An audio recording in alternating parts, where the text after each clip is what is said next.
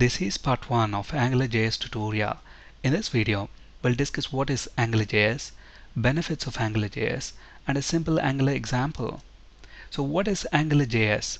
AngularJS is a JavaScript framework that helps us build web applications. Who developed AngularJS? Google is the company that developed AngularJS. AngularJS is an open source project, which means it can be freely used, changed, and shared by anyone. AngularJS is an excellent framework for building both single-page applications and line-of-business applications. Many companies are using Angular today, and there are many public-facing websites that are built with Angular. There's a website called madewithangular.com that has the list of some of the websites that are built using AngularJS. So here is that website, madewithangular.com, and here you can find some of the popular websites that are built with Angular. Now, the obvious question that comes to our mind is, within the market, we already have several other JavaScript frameworks that help us build web applications. So what is the benefit of using AngularJS over those JavaScript frameworks that we already have? Dependency injection. Dependency injection is something AngularJS does quite well. If you're new to the concept of dependency injection, don't worry, we'll discuss that in detail with examples in a later video. Two-way data binding. One of the most useful features in AngularJS is the two-way data binding. The two-way data binding keeps the model and the view in sync at all times. So that means a change to the model updates the view automatically, and similarly a change to the view updates the model. Testing. Testing is an area where Angular really shines. Angular is designed with testing in mind right from the start. Angular makes it very easy to test any of its components through both unit testing and end-to-end testing. So there's really no excuse for not testing any of your Angular application code. Model View Controller. With Angular, it is very easy to develop applications in a clean MVC way. All you have to do is split your application code into MVC components, that is the model, view, and the controller. The rest, that is managing those MVC components and connecting them together, is done by Angular automatically. And there are many more benefits as well, like controlling the behavior of DOM elements using directives and the flexibility that Angular filters provide. We will discuss directives, filters, modules, routes, etc. with examples in our upcoming videos in this series. To build Angular applications, we need only one script file, and that is angular.js. To get the script file, visit angularjs.org. So here is that website. On this page you can find the download button. So when we click this download button, we can download the AngularJS script file. And here on this page, notice we also have a CDN link.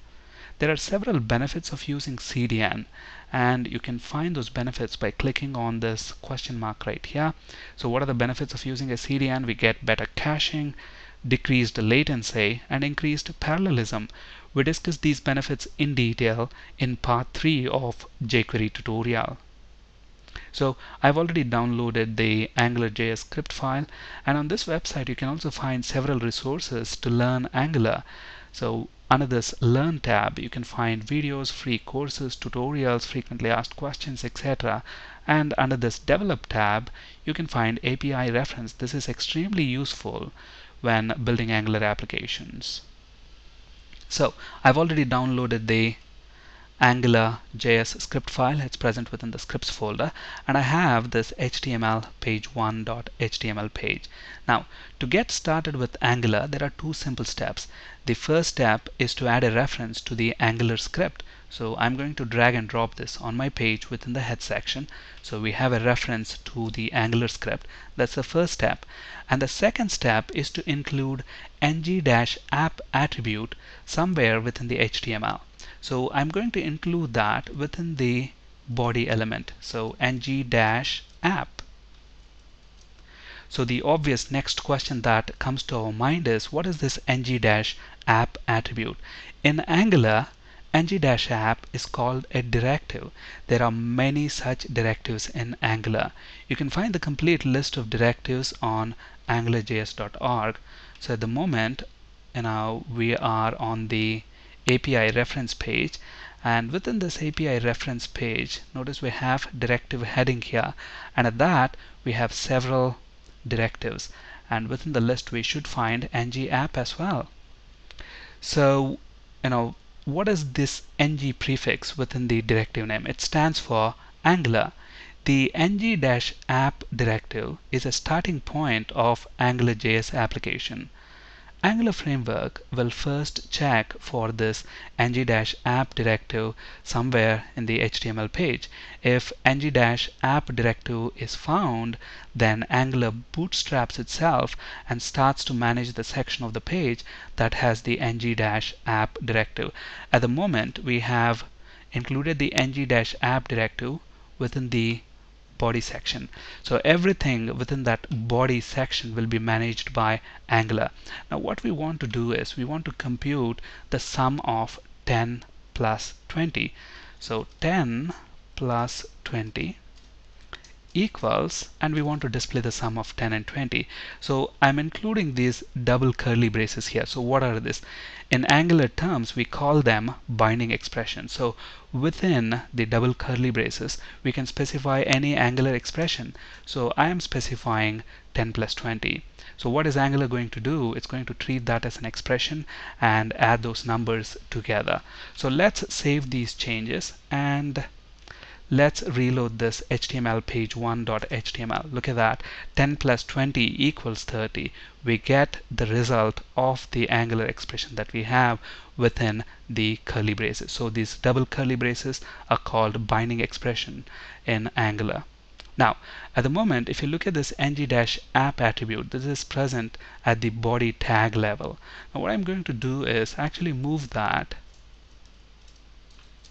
to the div element, and I'm going to include another div element here, and let's say within this div element we want to compute the sum of 40 plus 50.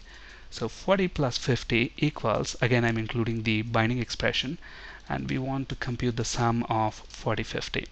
Now look at this. The ng-app attribute is present only on this div element.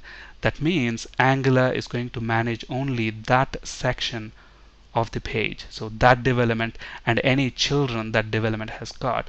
For the rest of the page, Angular is not responsible. That means this data binding expression will not be evaluated. Let's see what we get.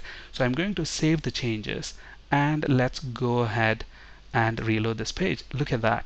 The binding expression that we have within the other div element that doesn't have the ng-app attribute, that's not evaluated. Now let's see what's going to happen if I move this to the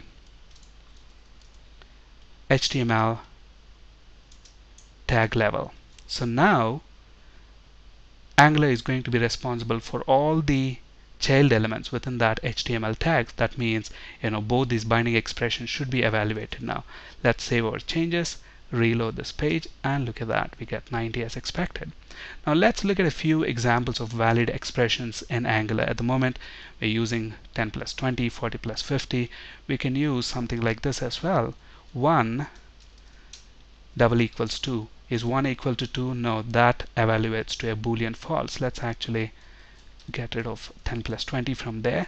So when we reload this, it should say false.